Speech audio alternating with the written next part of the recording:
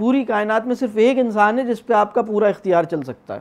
کام جو ہے وہ انسان سے زیادہ اہم ہوتا جا رہا ہے. چیزوں کے بغیر آپ انہیں خوش کرنے کا کوئی گر جانتے ہیں تو آج کی دنیا میں ایسا کوئی گر لوگ نہیں جانتے.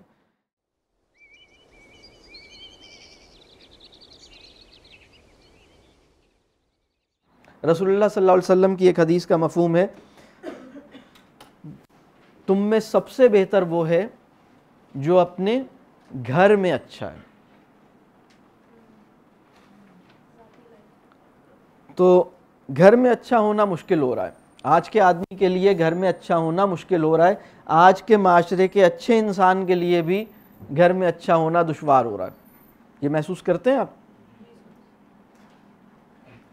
ایک خاتون ہے جس کو پوری دنیا مانتی ہے, صرف شوہر نہیں مانتا, بچے نہیں مانتے. کتنی عجیب بات ہے. ایک صاحب ہیں جن کی سب واہ واہ کرتے ہیں سوائے بیوی کے اور سوائے بچوں کے. تو وہ انسان جس کی بیوی اس کو کیریکٹر سرٹیفکیٹ نہ دے پائے, وہ ابھی یعنی اس کو بہت کام کرنے کی ضرورت ہے.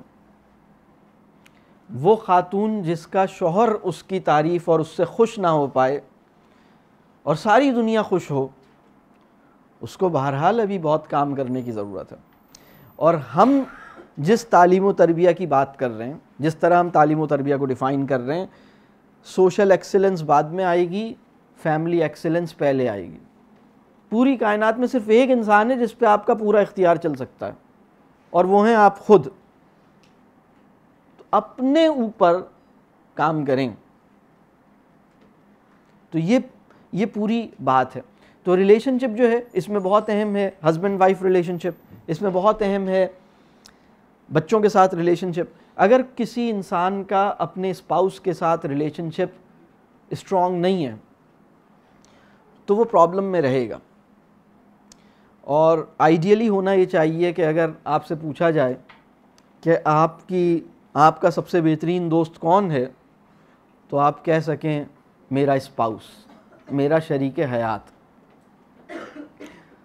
اس وقت پرابلم یہ ہے کہ شریک حیات میں شریک ہوتا ہی نہیں ہے, وہ صرف شریک جائیداد ہے یا شریک کمرہ ہے. ہم شریک جائیداد یا شریک کمرہ کو شریک حیات سمجھے ہوئے ہیں. شریک حیات وہ ہے جس کا حیات میں عمل دخل ہے. میری اور اس کی حیات ایک ہوتی جا رہی ہے. میری اپنی لائف ہے, تمہاری اپنی لائف ہے, تم میری لائف میں کچھ نہیں بولو, میں تمہاری لائف میں کچھ نہیں بولیں. یہ شریک حیات والی بات نہیں ہے. تو بہت اسٹرانگ بانڈنگ ہسبینڈ سے وائف سے ہونی چاہیے, بہت اچھی بانڈنگ بچوں سے ہونی چاہیے. ریلیشن شپ کیوں نہیں بن پاتا ہمارا, کم از کم اس انسان کے ساتھ جو ہمیں بہت اچھا لگتا ہے؟ اس کی دو بڑی وجوہات ہیں. ہماری سوسائٹی میں ریلیشن شپ نہ بن سکنے کی دو بہت بڑی وجوہات. پہلی وجہ ہے کام. کام جو ہے وہ انسان سے زیادہ اہم ہوتا جا رہا ہے. آپ کام کو اہمیت دینے لگے, انسان کو اہمیت نہیں دیتے. ایکسٹرا ایکٹیویٹیز کیا, جو مین ایکٹیویٹیز ہیں وہ بھی انسان سے زیادہ اہم ہو گئی ہیں. یعنی ایک خاتون یہ کہتی ہے کہ میں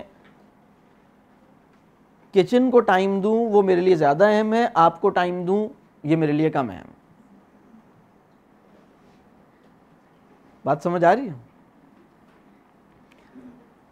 تو کام اتنے ہیں, کاموں کی اہمیت بڑھ گئی ہے, انسان کی اہمیت کم ہو گئی ہے. ریلیشن شپ نہ بن سکنے کے دو بہت بڑے فیکٹرز ہیں. ان میں پہلا فیکٹر ہے ایکسٹرا ایکٹیویٹیز کے علاوہ ایکٹیویٹیز ہی کہہ لیں آپ, activity. We are all the time we are occupied. ہر انسان ہر وقت کچھ کر رہا ہے اور اس کرنے کے نتیجے میں انسان کو اگنور کر رہا ہے. بعض اوقات بہت اچھے کام کر رہا ہے, وہ کہہ رہا ہے میرے پاس آپ کے لیے ٹائم نہیں ہے کیونکہ مجھے روزانہ قرآن کی کلاس لینے جانا ہے اور پھر قرآن کی کلاس دینے جانا ہے اور پھر اس کے بعد جو لوگ یہ کام نہیں کر رہے ان کو سمجھانے جانا ہے. تو آپ تو کم از کم میری زندگی میں بہت مشکل سے آئیں گے کیونکہ آپ تو وہ آدمی ہی نہیں ہیں. اب یہ دیکھیے کہ یہ انسان جو قرآن کی کلاس لینے جاتا ہے, پھر دینے جاتا ہے اور پھر اس کے بعد جو لوگ یہ کام نہیں کر رہے ان کو سمجھانے جاتا ہے, تو تین بڑے کاموں کے لیے جاتا ہے. لیکن ایسا کرنے میں اس کے پاس اپنے شریک حیات کے لیے وقت نہیں بچا ہے. جناب یہ گھاٹے کا سودا, یہ ترتیب الٹ ہو گئی ہے. بہت سے لوگوں کو امت کی فکر ہوئی ہے، لیکن وہ یہ بھول گئے کہ گھر میں جو 4 آدمی ہیں یہ بھی امت میں ہی شامل ہیں.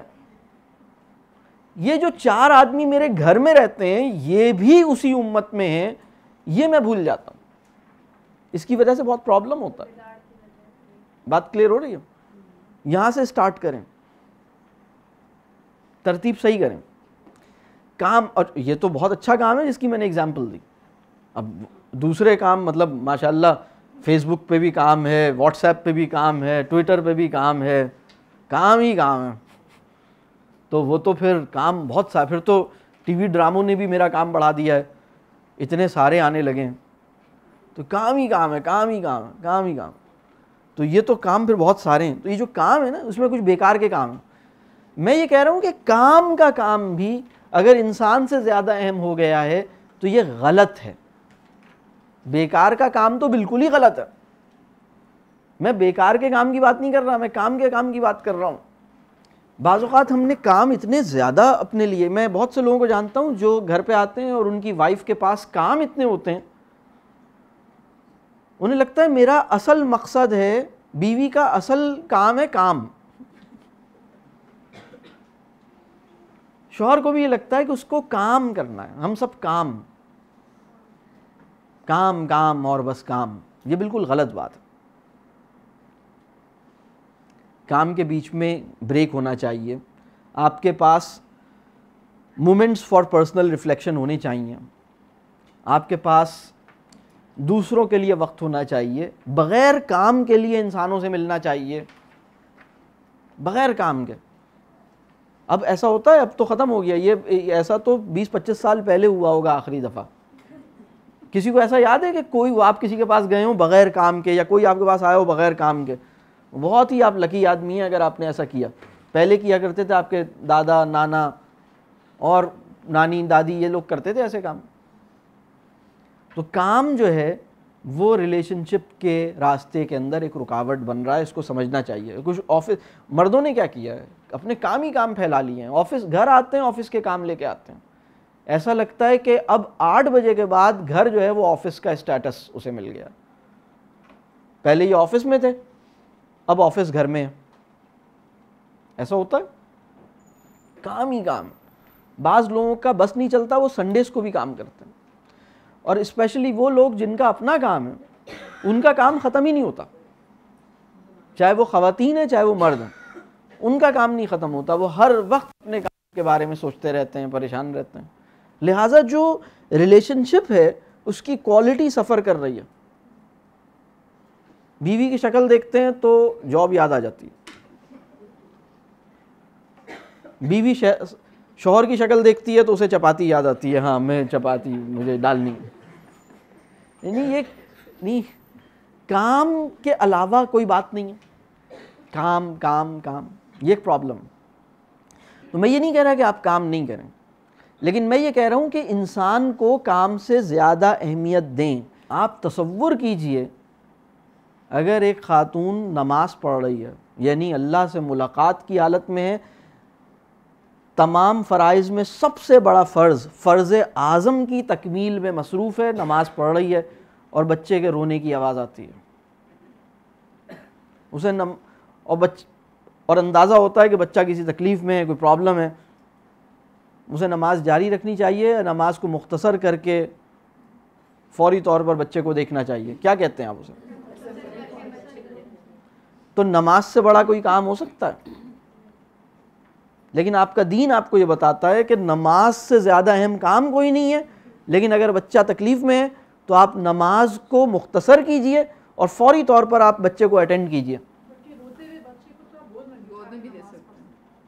اب آپ سوچئے، آپ اللہ کی بارگاہ میں کھڑے ہیں، آپ اللہ سے حالت ملاقات میں ہیں، آپ نماز پڑھ رہے ہیں اور بچہ رو رہا ہے، اور آپ کو یہ کہا جا رہا ہے کہ آپ کو اس بات کی اجازت دی گئی کہ آپ بلکتے ہوئے روتے ہوئے بچے کو اٹھا کے سینے سے لگا لیجئے اور نماز جاری رکھیے. یہ اگر یہ ممکن ہے یہ کر لیجئے. یہ اس سے کیا پتہ لگتا ہے کہ انسان اہم ہے غیر اہم ہے؟ بہت اہم.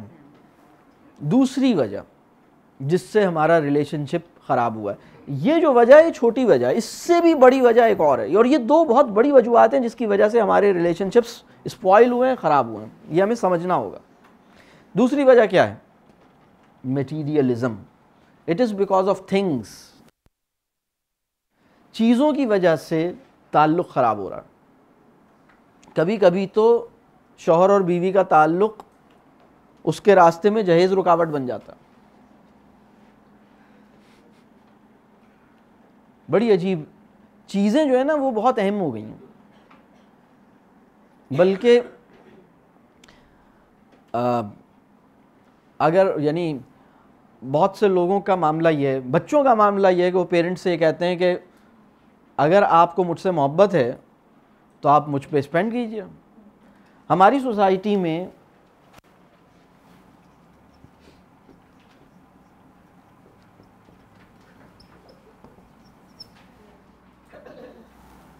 محبت کا مطلب ہے آپ مجھ پہ پیسہ خرچ کریں.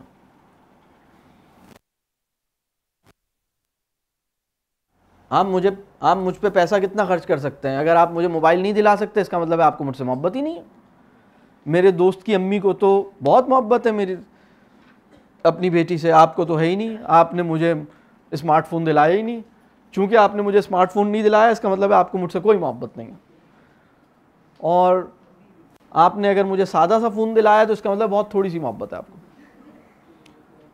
اور یہ ہم آپس میں بھی چیزوں کی وجہ سے بہت زیادہ یعنی بیوی سوچتی ہے کہ اگر شوہر کو مجھ سے محبت ہے تو مجھے کچھ دلائیں. یہ کیسے شوہر ہیں جو مجھے کچھ دلا نہیں رہے؟ تو وہ شوہر کہتا ہے میں نے پچھلے مہینے تو دلایا تھا. تو کہتے ہیں تو میں نے یہ مان لیا پچھلے مہینے آپ کو مجھ سے محبت تھی، لیکن میں یہ کیسے مانوں کہ اس وقت ابھی آج بھی آپ مجھ سے محبت کرتے ہیں اتنی جتنی پچھلے مہینے کرتے تھے؟ اس کا مطلب ہے کہ آج بھی آپ مجھ پہ کوئی اسپینڈ کریں. تو ہم چیزیں، جب آپ کو چیزیں لوگوں سے ریلیشن شپ چیزوں کی وجہ سے بنتا ہے نا، تو لوگوں سے ریلیشن شپ نہیں بنتا، چیزوں سے بنتا ہے. آپ اپنے بچوں کو چیزیں دلاتے ہیں تو اس کا ریلیشن شپ چیزوں سے بنتا ہے، آپ سے نہیں بنتا. آپ کا خیال ہے آپ سے بنا ہے. ہاں، کیونکہ اگر میں یہ کہوں کہ چیزوں کے بغیر آپ انہیں خوش کرنے کا کوئی گر جانتے ہیں تو آج کی دنیا میں ایسا کوئی گر لوگ نہیں جانتے. ٹائم اسپینڈ کر لوں، اس کو سن لوں، اس کے ساتھ کچھ وقت گزار لوں، کہانی سنا لوں، اس کا کوئی مسئلہ حل کر دوں، اس کے ساتھ کوئی بات کر لوں، اس طرح بھی کوئی یہ اہم نہیں رہا. بلکہ بہت زیادہ میٹیریل جو ہے وہ بہت انوالو ہے، ہماری لائف میں بہت انوالو ہے. بہت سارے حضرات ایسے ہیں جن کی زندگی کی سب سے اہم چیز ان کی گاڑی ہے یا ان کا موبائل ہے. بلکہ گاڑی کا بھی جو گاڑی کی باڈی ہے نا چمک رہی ہے، بہت ان کے لیے اہم ہے. اس پہ کوئی اسکریچ اگر آ جائے، ڈینٹ تو بہت زیادہ ہے تو ہارٹ اٹیک ہو جائے گا. اللہ نہ کرے، اللہ نہ کرے ایک لکیر بھی نہ آئے، ایک اسکریچ بھی نہ آئے. اسکریچ لیس چاہتے ہیں وہ اپنی گاڑی. آپ نے دیکھا ہے ایسے؟ تو یہ بہت بڑا پرابلم ہے.